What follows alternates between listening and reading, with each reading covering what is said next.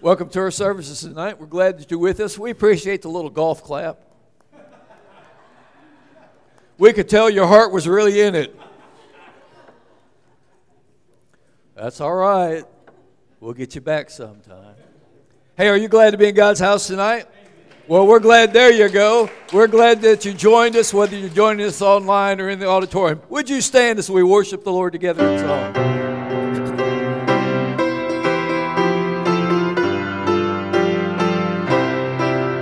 Jesus has a table spread where the saints of God are fed. He invites the chosen people, come and dine. With his manna he doth feed and supplies our every need. Oh, 'tis sweet to sup with Jesus all the time. Come and dine, the Master calleth, come and dine. You may feast at Jesus' table all the time. He who fed the multitude turned the water into wine. To the hungry calleth now, come and dine. The disciples came to land, thus obey Christ's command. For the Master called unto them, come and dine. There they found their heart's desire, bread and fish upon the fire. Thus he satisfies the hungry every time. Come and dine, the Master calleth, come and dine. You may feast at Jesus' table all the time. He who fed the multitude turned the water into wine. To the hungry calleth now, come and dine. Soon the Lamb will take his bride to be ever at his side. All the hosts of heaven will assembled be. Oh, 'twill be a glorious sight, all the saints in spotless white, and with Jesus they will feast eternally. Come and dine, the Master calleth, come and dine. You may feast at Jesus' table all the time. He who fed the multitude turned the water into wine. To the hungry calleth now, come and dine.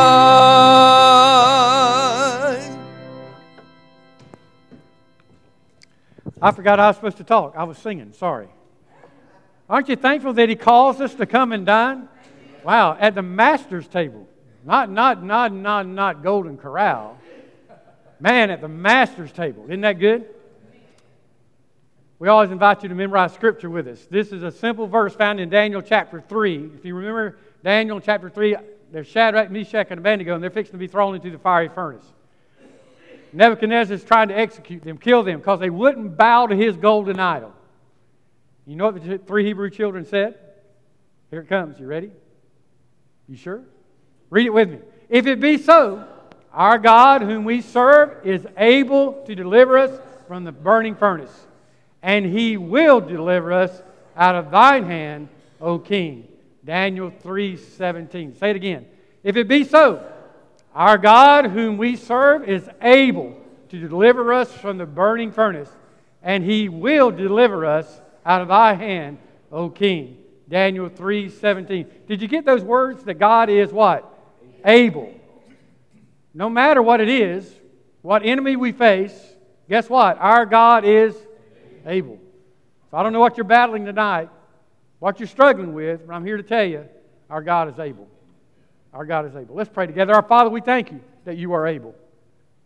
Lord, sometimes we turn to our own resources and our own energy and our own strength, and God, we'll never be victorious that way. So Lord, tonight as Christians, remind us that our God is able. He's able to save. And if there's anyone here tonight who does not know Christ as their Savior, God is able to save to the uttermost. It does not matter where we've been, what we've done, or how long we have been there. God is able to forgive and set us free.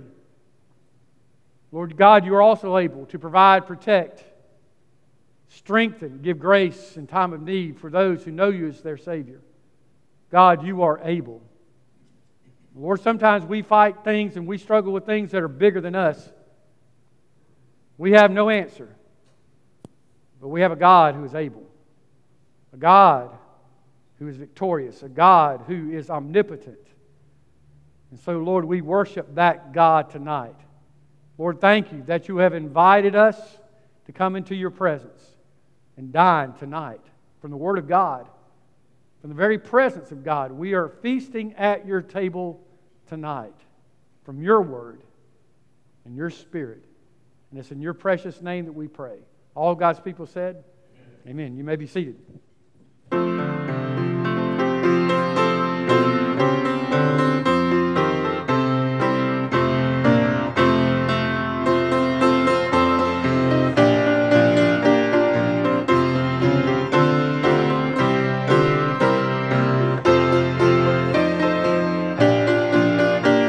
I'm standing on the solid rock. I'm standing on the rock of ages, safe from all the storm that rages, rich, but not from Satan's wages. I'm standing on the solid rock. Even though he's gone now, I don't feel alone now. With comfort came the Spirit of the Lord. Now with you guide me, from temptations hide me. I'm standing on the solid rock. I'm standing on the rock of ages, safe from all the storms that rages, rich, but not from Satan's wages. I'm standing on the solid rock.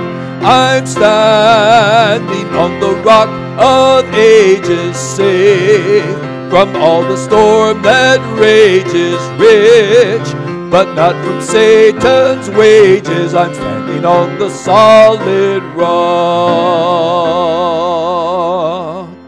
I invite you to stand as we get prepared to worship the Lord. Our ushers will come forward at this time. We'll ask the blessing over our taking of the offering this evening. Then ask that you would remain standing as we continue to worship the Lord together in song.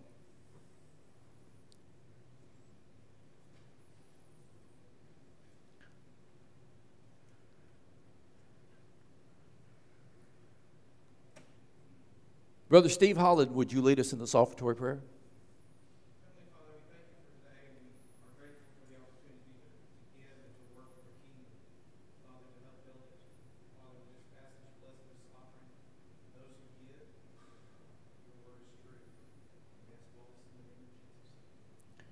Amen. Would you remain standing as we worship?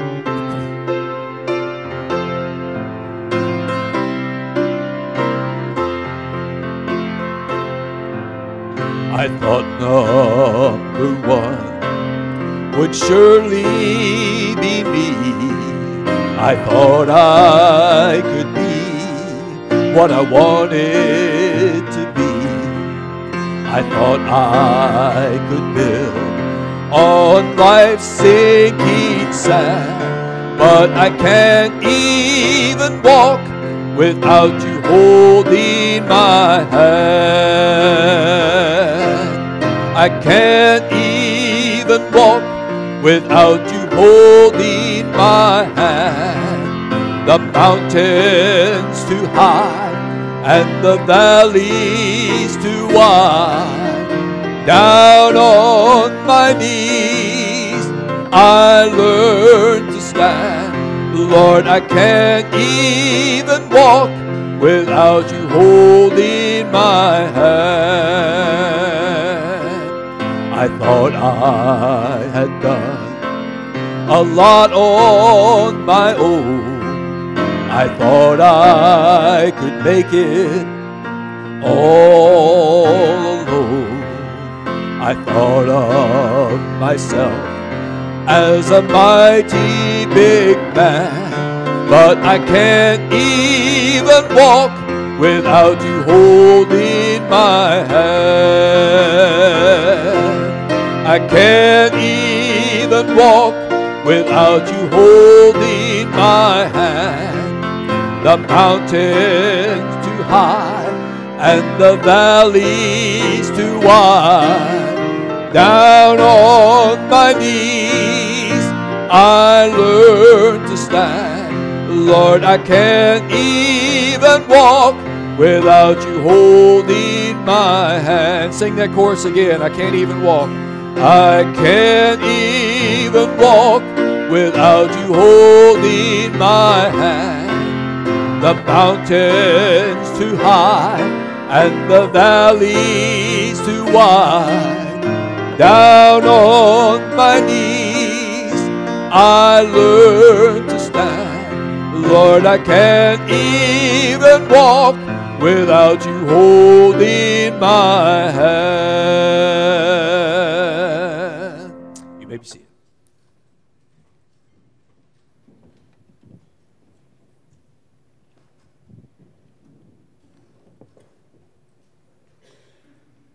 I'm going to invite you to take your Bibles, turn to John chapter 21. And I'm going to give you a little bit of a forewarning here, and then we're going to talk a couple of things.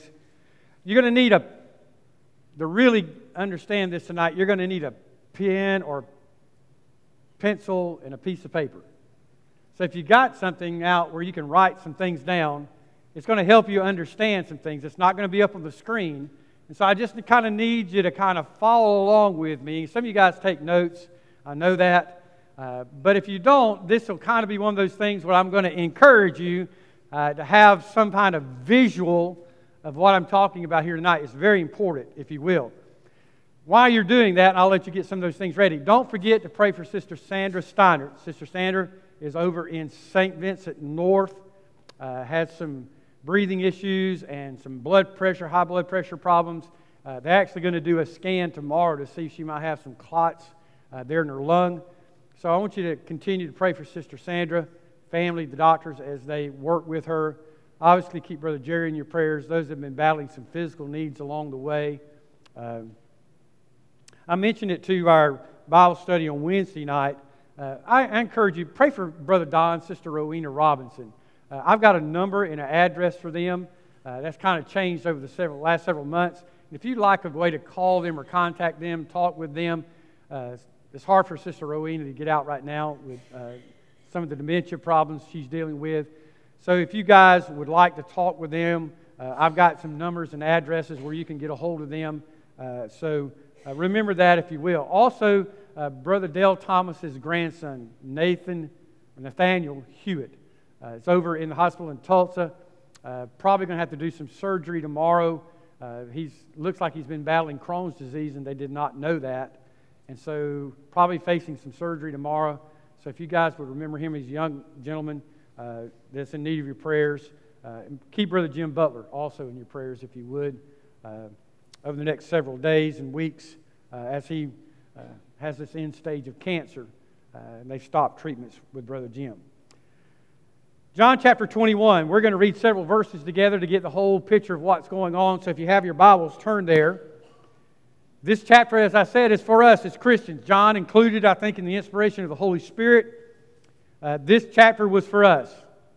Those who struggle, those who battle, those who fail sometimes.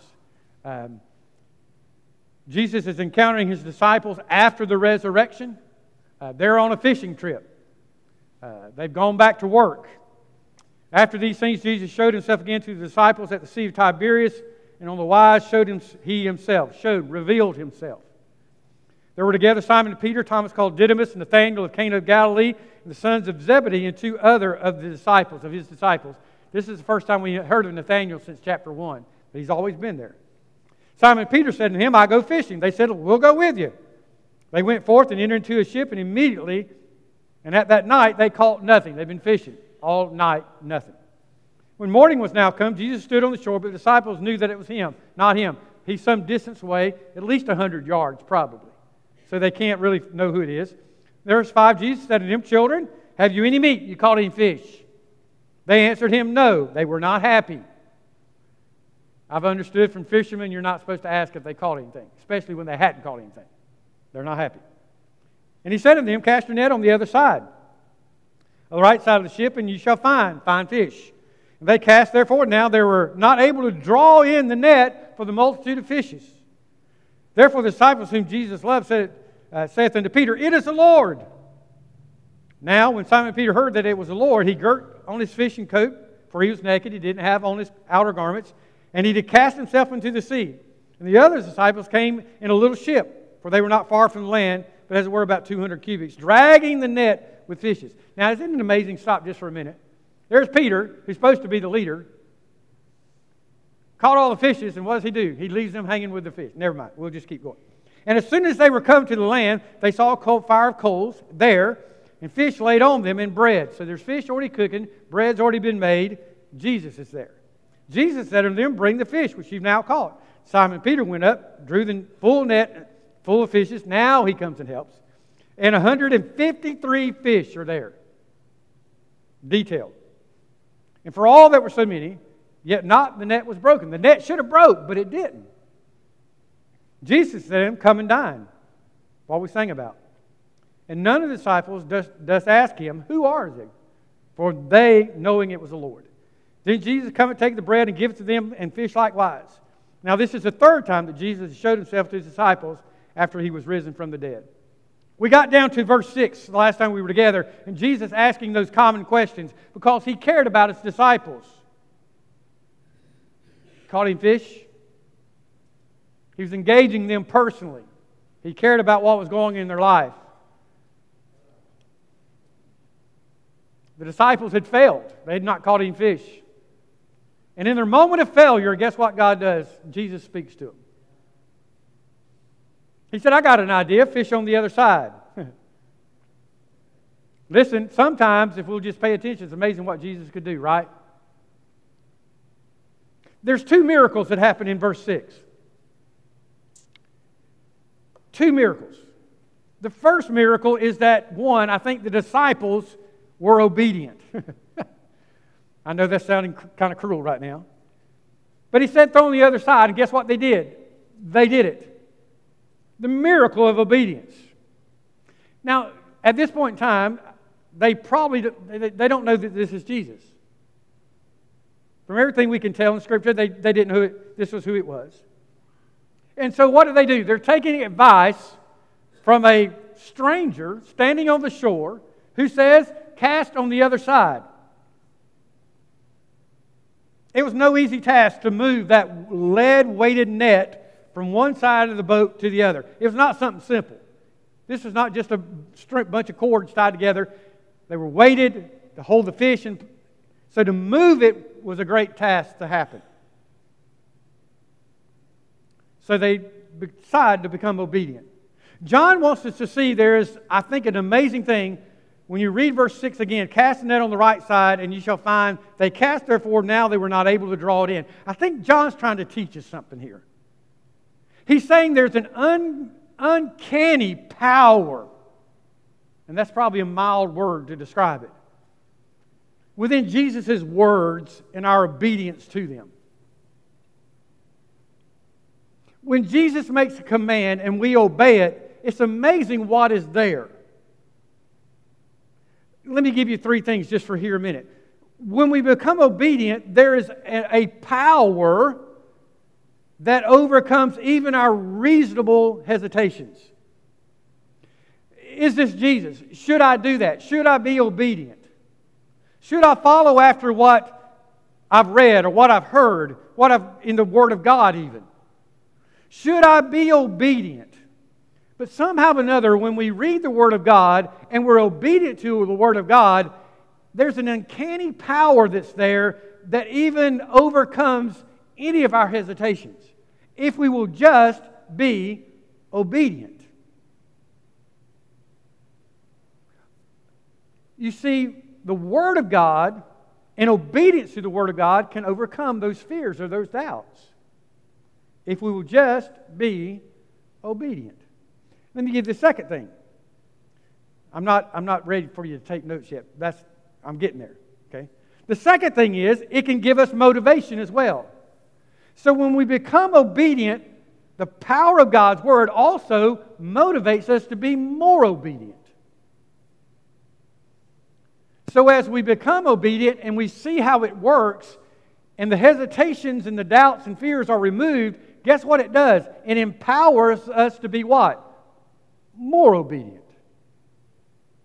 I'm going to go in detail here in just a minute. The third thing I saw is that it gives us the strength to obey more.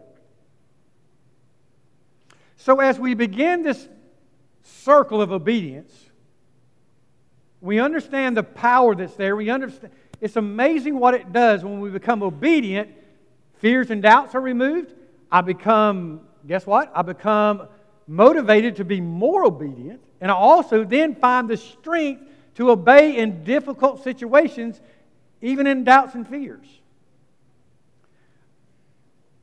Take your Bible, and here's where I'm going to ask you to take some notes, because it's not going to be on the screen.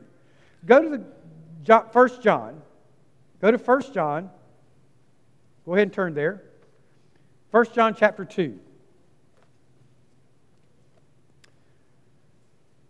Now, a lot of people, there again, especially, I'm probably addressing Christians more than anyone else here, just for a moment. Many people have asked me, is there a reason for this obedience? And I've given you some there.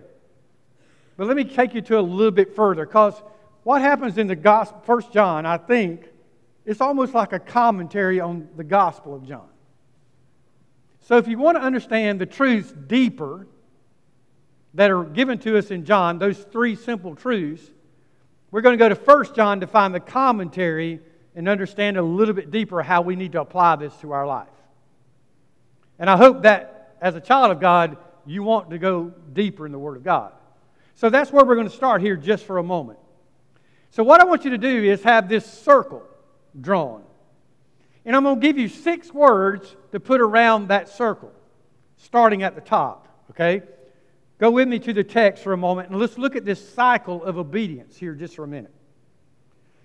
1 John chapter 2, I'm going to start reading in verse 3. Actually, verses 1 and 2 of that chapter belong in chapter 1, but that's a debate we'll take on later. Verse 3, and hereby we do know that we know Him. Speaking of, how can we know that we know Jesus Christ? That's what it is. If we do what? If we keep His what?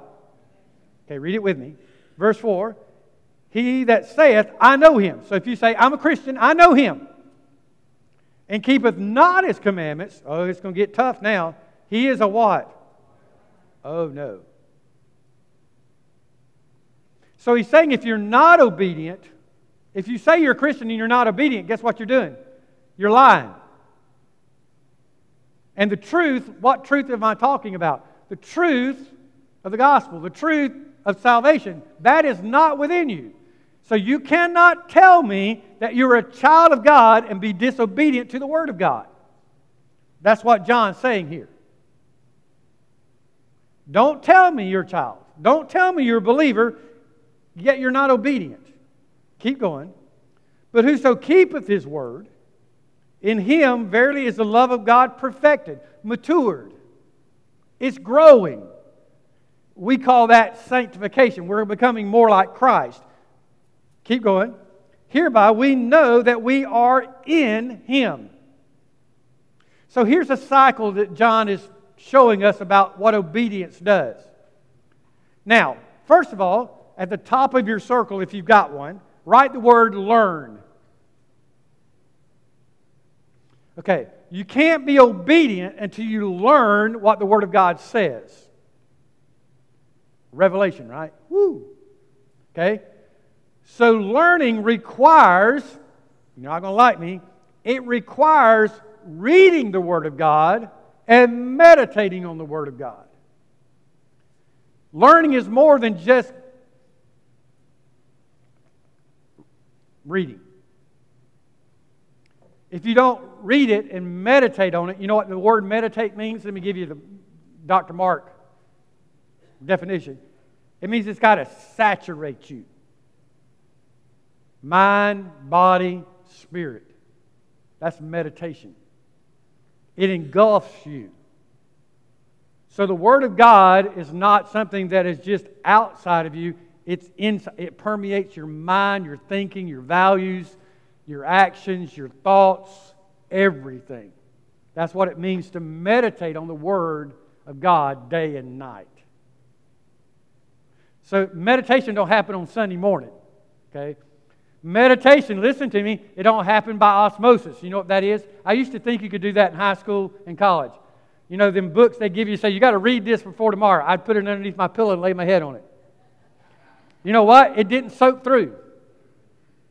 That's not the way it works. A lot of people think it works that way. Now I lay me down to sleep, pray the Lord my soul to keep. Put my Bible under my pillow, and I'm good. God, right? No, that's not the way it works. So I must meditate. That means I take myself away from the distractions of the world and I think on the Word of God. Learning. So if I'm going to be obedient, the first thing I have to do is learn what God wants me to do. Meditate on it. Read it.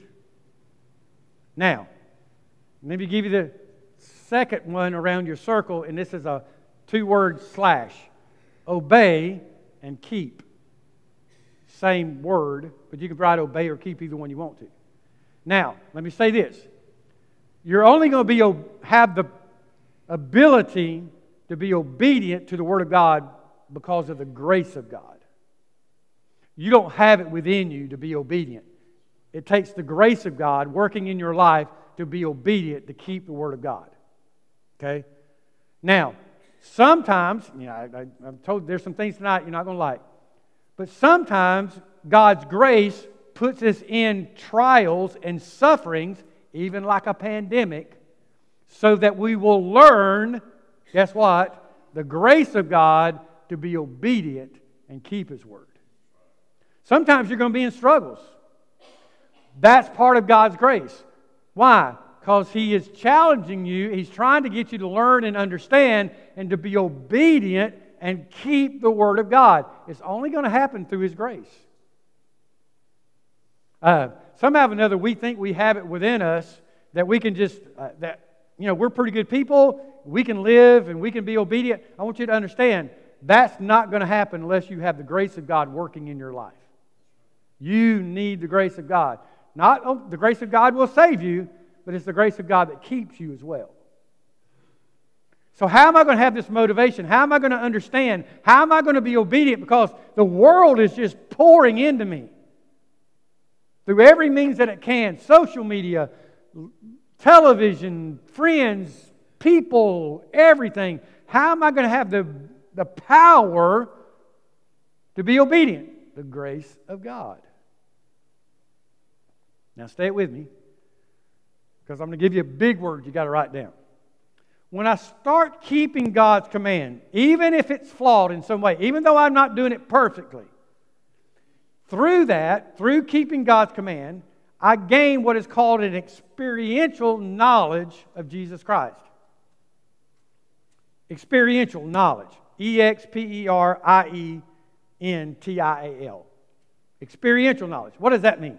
That means it's not something I just know in my head, but it's something that I experience in my life. I know Christ. I know Him. I don't know of Him. I know Him. Go back to my text in 1 John chapter 2. The only way I'm going to know Him is through what? Being obedient to His commandments. That's what the text tells you. So if I want to know Him beyond just who He is, and listen to me, there's a lot of people that know about Jesus, but they don't know Jesus. You know why? Because they're living in disobedience. They're living in disobedience. They'll never experience the peace of Jesus Christ. They'll never experience all the things that Jesus wants to pour in their life, called the abundant life that Jesus. They'll never get to experience Christ walking with Him. They'll never get to experience that. Why? Because they're living in disobedience to Him. Now, listen to me, dear Christian, just for a moment. I don't want you to miss out on that. I don't want you to miss out on knowing Jesus.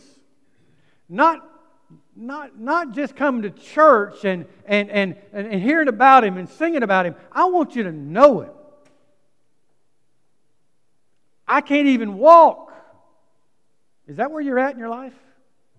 Without knowing Him. I want to know Him. I want to know His love. I want to know His peace. I want to know His joy. I want to know what it means to walk with Him. I want to experience Him.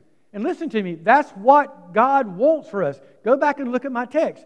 Hereby we know that we are what? In Him. He is in us.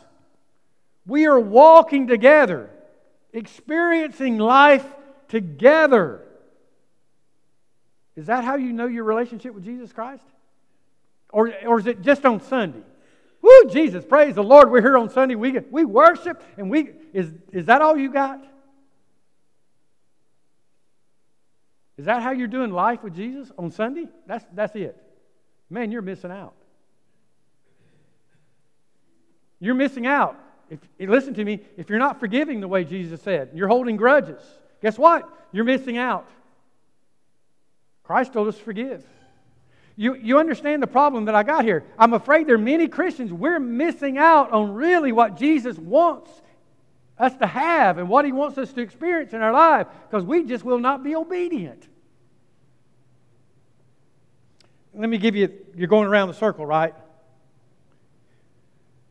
The next one, which should be number 4, is grow. And I'm going to say in fellowship.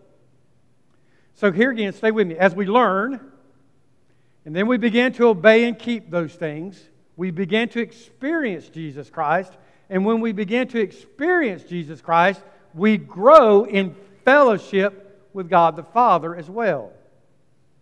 So as I increase my knowledge of Jesus Christ, guess what I do? I grow in fellowship, in communion with Him. Now stay with me just for a moment. I'm going back to my text again in 1 John chapter 2, verses 3 through 5, especially verse 3 right here. Stay with me. We must learn to act on what we believe to know Christ in a biblical sense. There again, it's not just enough to have it up here. I must put it into action if I really want to know Christ. Now I'm going to make a statement, so stay with me just for a second. You may have to chew on it just a little bit. Obedience comes not just as a means for knowing God, but a motivation that drives us to know Him more. Remember I gave you that motivation thing in number 2? So when I become obedient, it's not just, I know God. That's how I know God, is to be obedient. So I'm going to be obedient. No, it goes beyond that because it drives me to know more about God. As I grow closer to Him, as I understand Him, as I know God, guess what it's going to do? It's going to motivate me. It's going to drive me. Paul uses the word compels me to know God even more. You see, that's what scares me about most Christians who are walking down the Christian life right now. You know what you're doing? You're being obedient just enough to say, I know Jesus. You're being obedient just enough to say, I'm getting into heaven. You're being obedient just enough when God is saying, listen to me, don't use obedience just as a means of knowing God, but as a motivation to drive us to know Him even more. Do you have a passion in your life to know God more? Well, Brother Mark, I come to church and I do the things I'm supposed to do. I give, I sing, I pray, I teach class, I do all those kind of things. I'm being obedient. Is that where it's at? Is that where it ends? Because, see, I truly believe if we're obedient the way God looks at us and we gain that experiential knowledge of Jesus Christ, listen what it's going to do. It's going to drive you to know Him more. See, I think that's where Christians are living. I don't know if we have a passion to know God. We want to know about Him. Brother Mark, teach me some facts. Teach me some figures. Teach me some Greek words and Hebrew words. Teach me some things about the Bible. No, listen to me. I want you to know God. I want you to be motivated in your life that you want to be so obedient that it's not just a means to getting you into heaven or to know. I want you to drive you to know God more. Are you being obedient? Because listen to me, you miss out on that key thing. I look around and I think, man, how many Christians tonight are motivated to do what it takes to know God? Because, we do the simple things. This sounds bad. We do the easy things. But when it comes to sacrifice, hold on a minute. When it comes there again to giving up some things that we enjoy doing. You know, I'm not going to be that obedient. I mean, I want to get to heaven, Brother Mark. I want to be a good person. My question is, do you want to know God? Are you driven by that obedience? Okay, now stay with me for a minute. So we've learned, we're starting to obey and keep. We're have some experiential knowledge of Jesus Christ and our walk with Him, the joy and the peace that's there, all the strength that He gives. And then we have this knowledge there again, and we're growing in fellowship with the Father. Now, let me show you why this is so important. That knowledge that you gain through the experience of keeping God's commandments, here's what it does. It gives you an assurance in your life. If there's one thing that Christians struggle with, most Christians in church, is the assurance that they know Christ as their Savior and they're on their way to heaven. That's what we struggle with. Look what John wrote. That we may what? Know that we have come to know Him. John's trying to leave no doubt. You see, he's saying when you're obedient and you become, there again, you learn and you become obedient, you experience this knowledge of Jesus Christ, you're growing in your communion with the Father, fellowship with the Father. At that point in time, guess what? There's an assurance that you have. I know God. I am obedient. I've experienced this love of God and this relationship through God, through Jesus Christ. I know that I know. Is that where you're at? You see, most Christians are at this point, I know, and that's it. But John writes, I want you to know that you're on your way to heaven, that Christ is your Savior. You have no doubt. You know why? Listen, this is so important. Because Satan wants you to live in that doubt. Because if you are in that doubt, listen to me, if you're living in that doubt, you're not going to be a witness. You're not going to go tell anybody else about Jesus Christ as your Lord and Savior because you're not even sure He is. You're not even sure that you know Him. You're not even sure that you know what He wants you to do. And so guess what? You're living in doubt. You're living in fear almost that you don't even know if you're going to get to heaven. That you know Christ. And so guess what? That's exactly where Satan wants you. John said you can have assurance. It all starts with what? Obedience. You know why most people don't have assurance? Because they're living in disobedience to God. You live in disobedience. Listen to me. That's a dangerous place to trod. That's a dangerous path to go in. Because then you don't have assurance. Then you're not a witness. Then you can't live. You miss out on so much because you're afraid, I don't even know if I'm going to make it or not. Listen to me. We got some dear good friends, and I got a bunch of them who believe in Calvinistic theology. Once saved, always saved, however you want to say it. And they tell us as Free Will Baptists, we have no assurance. I'm telling you, I believe 1 John chapter 2 that says, I know that I know. I have no doubt. Why? Because I'm trying to follow this cycle of obedience, of reading and understanding and meditating and obeying and keeping and gaining that knowledge with Jesus Christ and growing in my fellowship with the Father. And guess what? Because of that, I have assurance tonight. And it's all because of Jesus. In obedience to His Word. Now it gets better. Aren't you thankful? Go back with me. But whoso keepeth His word in him, verily is the love of God what? Perfected. When are we going to be perfect? In heaven. Not now. Some of y'all think you are, but you're not.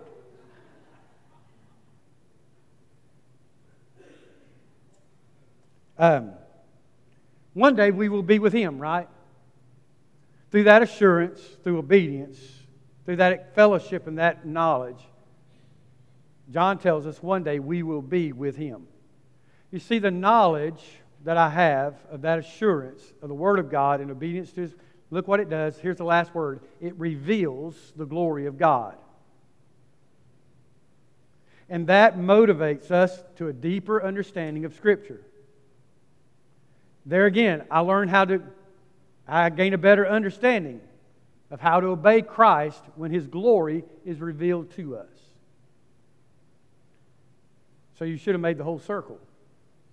So as I learn and meditate, I'm empowered by the grace of God to be obedient and keep His commandments. And then I gain an experiential knowledge of Jesus Christ, not just in my head, but in my heart, in my life. I grow in fellowship with the Father, and through that I have assurance. Because I have assurance with God, He reveals His glory to me. And because He reveals His glory to me, it motivates me to do what? Dig deeper into Scripture to know Him more, so I can be what? Motivated to be more obedient. And it starts all over again. God revealing Himself to me in His Word. Never stops. Isn't it amazing how God gave us that truth? It's just simple obedience. But oh, it's so hard, right? Obedience is not easy. I wish I could tell you, man, all you got to do is just obey. It ain't nothing to it. You know what? There is something to it. It's hard. Ask your children. It's hard. Remember when you was growing up? It's hard. And need I give you, I'm not going to give you the sermon right now. But remember what it means to be obedient? It's doing what I'm told, when I'm told, how I'm told, and with the right attitude. That's obedience. Did you catch that? Are you obedient? Oh, yes. You doing what you're told? Yes, I am, Brother Mark. You doing when you're told it? Well, I'll get around to it. That's not obedience. You doing how you're told? Well, I'm going to do part of it. Then you're not being obedient. Well, Brother Mark, I'm doing what I'm told. I'm doing when I'm told. I'm doing it how I'm told. You got the right attitude? I'm doing it kicking and screaming all the way. Is that obedient? Nope. You see, be obedient to God. You do it when, where, how, with the right attitude. That's obedience. Whew, that's hard. So go back to my text in John chapter 21. The first miracle, they were obedient. And then watch what their obedience does. There again, it removes their fears and their doubts. It motivated them to obey more, and it even strengthened them to obey. So here's what I want you to take away. Think with me just for a moment. Jesus' word graciously enables the very counsel that it commends. So what God's Word says do, guess what? It enables us, through the cycle, to what? Be obedient. So whatever it tells us, whatever it commands us to do, listen to me, it don't leave us hanging out there to figure it out on our own, in our own power, in our own strength. Guess what it does? It enables us, through that circle of obedience, to do exactly what He called us to do. So don't ever, listen to me, don't ever let me hear you say, I can't.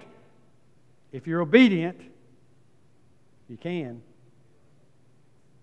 You can. I'm not telling you it's easy. But I'm telling you there's a way that God has provided, 1 John chapter 2, verses 3 through 5, that you can be obedient if you choose to. Second miracle, go back to my text. One was there again, obedience. The second one that I see there is they caught fish. Remember now, they've been fishing all night long. They had caught what? Nada. Nothing. Whatever word you want to plug in there. Nothing. But isn't it amazing that Jesus' word, and it's obeyed, that catching becomes very catching. Think back to what Jesus told His disciples in Matthew chapter 4, verse 19. He said, follow me and I will make you what? Catching fishers of people or men. You see, the fish in our present account are meant to represent the people whom Jesus' disciples are going to catch when they simply are obedient to Jesus' clear commands. So when we're obedient, it's amazing what God will do and what God will abundantly do. Remember, Christ said, I come to give you life and give you life what? So if I'm obedient, guess what I'm going to get to experience? the abundant life, right? Isn't that what it means? Help me. I'm not going to have abundant life by planting seeds of faith and having prayer cloths and no. Jesus said you're going to experience the abundant life of Jesus Christ, peace, joy, all those things Christ is going to pour into our life when you are what? Obedient to the Word. Man, this obedience thing's getting old, isn't it? That's all He wants me to do is be obedient. Now stay with me for a moment. They're going to be obedient in verse 6. But guess what? When they were failing miserably at what they thought they were good at, that's when Jesus says, be obedient. Did you catch that?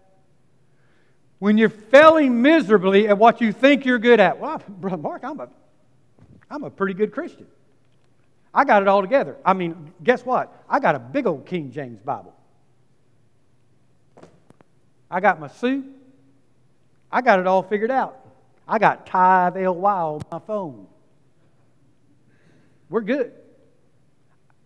And guess what? You fail. You fall miserably into sin. So what does God ask you to do? He says in the middle of that failure, guess what you need to do? Be obedient. Wow. Is that what you're doing? Are you being obedient to what God has called you to do? Are you being obedient to His Word? Because listen to me, in obedience to the Word of God, that's going to enable us and empower us. I would go back to my cycle again. So when I become obedient, look what happens to the disciples. Guess what? They're obedient, and immediately we see the empowering Word of God. We see the enabling Word of God. It's not an easy task to do what they did. So when Jesus reveals Himself through His Word and His words, He empowers those who receives them, one, to respond to Him. Did you catch that? So when the Word of God is shared, the power of the Word of God enables people to respond to the Word. You're hearing the Word. And you have the ability now, because you have heard the truth and you understand the truth of the Word of God about obedience, you have now been empowered to make a decision to be obedient. You got it in you. Did you know that? You got it. You've got the power right now to make the decision, am I going to be obedient? Because you have now been enabled, because you now know the truth. Let me make a statement. Chew on it for a minute. Anytime Jesus reveals Himself, it rarely ends just in Himself. Or let me say, themselves. So as Jesus begins to reveal Himself to the disciples, that's rarely where it ends. Let me show you what I'm talking about.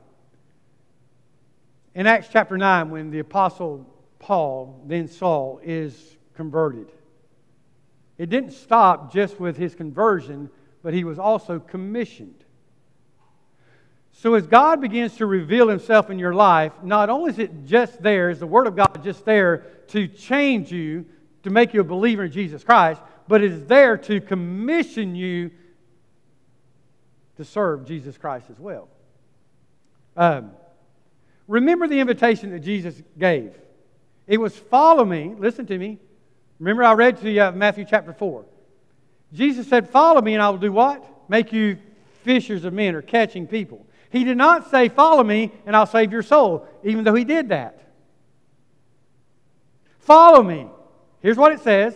It was, follow me and I will enable you to bring other people to Christ.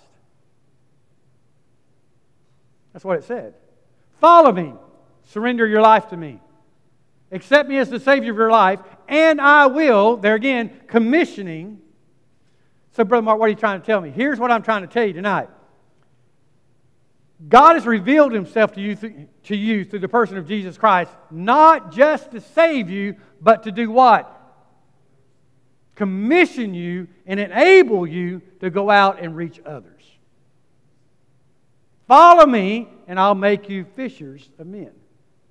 So you have now been saved, and now you have been empowered and enabled through obedience to go do what? Go and tell other people about Jesus Christ. It's true of the Old Testament as well, in Genesis chapter 12, verses 1 through 3 of Abraham. So listen to me, it's more than just salvation, even though that's fantastic. But why were you saved? Go back to Matthew chapter 4. Follow me and I'll do what? Make you fishers of men. Follow me, obedience. Follow me. And I will enable you, I will empower you to become fishers of men. Now stay with me just for a second. In one thing in the last several weeks, what I've heard most people say is, you know what? Very few, and I don't want to give you numbers, but stay with me. Very few Christians ever share their testimony or the truth of the gospel with anyone else. They'll invite somebody to church, but they're not going to share the gospel of Jesus Christ. Very few Christians do that. And I began to ask myself why. And I think it's revealed in this text. You know what it is? It's called disobedience. I hate to tell you, but it's just disobedience. Well, Brother Mark, I'm not a very good speaker. Well, Brother Mark, I just don't. Brother Mark, I've heard, Jesus heard all the excuses you can imagine. Did you know that? You know why Christians are not sharing the gospel the way they should? They got to follow me. They just forgot, I make you fishers of men. I've empowered you, I've enabled you to go out and reach others with the gospel. They forgot that part. We got follow me. We did it at an altar. We did it in our room somewhere. We did it at a bedside. We got follow me, but we missed make you fishers of men. Christ didn't just save us to save us. He saved us so we'd reach others to bring glory to Him. So let me ask you a question. Are you being obedient tonight? Because see, if you say yes, you know what? Man, this room's going to be full of people next Sunday. Because you know what? You went out and you witnessed to somebody. You told somebody about the gospel of Jesus Christ, and their life was changed. And you know what? They're going to want to come and hear where you heard about it. You're going to become fishers of men. You're going to start bringing people to Christ. You know why? Because you're going to choose to be obedient. That's my question to you tonight. Will you be obedient? Follow that circle. Because see, when you start to be obedient, guess what happens? Then you start to know Christ. Start walking fellowship with His Father. And that's going to motivate you to bring people to Christ, to know His glory. And it's going to start all over. As you learn more about Him, you're going to want somebody to know. You're going to experience Jesus Christ. You're going to become obedient. You're going to see the glory of the Father. Guess what? It's going to start all over again. The question is tonight, will you be obedient? Let's pray together. Our Father, thank You for the Word of God, the truth that's there. Lord, a simple question tonight is, will we be obedient? One, will we be obedient in following Him? Will we trust Christ as our Savior? Will we surrender everything else and trust Him? Will we follow Him? Will we walk away from our friends, our families, all those things that are dragging us down? Will we walk away from them and just trust Christ as our Savior? And then, Lord, will we be obedient, knowing You, walking with You, sharing the gospel of Jesus Christ with others, so that we can know the glory of God revealed in us. And one day we will stand before You, and we will hear the words, "Well done, thou good and faithful servant." Are we being obedient tonight? When we're obedient, we have that assurance. Maybe there's some Christians that are here today, they're just not sure. Maybe they need to trace it back to, are they being obedient? Are they doing what God has commanded? Are they allowed sin into their life? And that sin has separated them from You. Lord, help us tonight to be obedient. I'm going to ask you to stand with your head bowed, your eyes closed. Simple question. Will you be obedient to the call? He's calling you right now to salvation. He's calling you right now to obedience and sacrifice. Will you obey Him? Will you obey Him as we sing together? Come every soul by sin oppressed. You believe There's that? mercy with the Lord.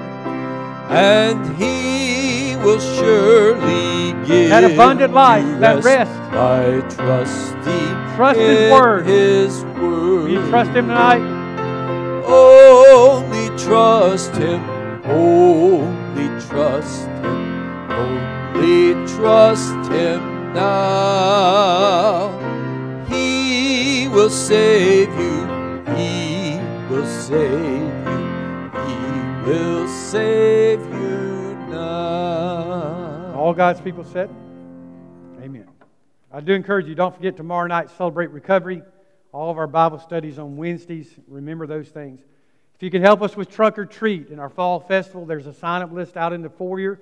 If you have any questions, see Brother Matthew. He'll get you the answers that you need where you can plug in to be helpful. We got a lot of things we need done, but mainly we need you to help us with our Trunk or Treat, okay? So get you a bicycle, get you a motorcycle, a car, truck, whatever you got, wagon, decorate it up, get you some candy and give it out to these kids who's going to be coming to our Trunk or Treat. Yes. Trunk or Treat.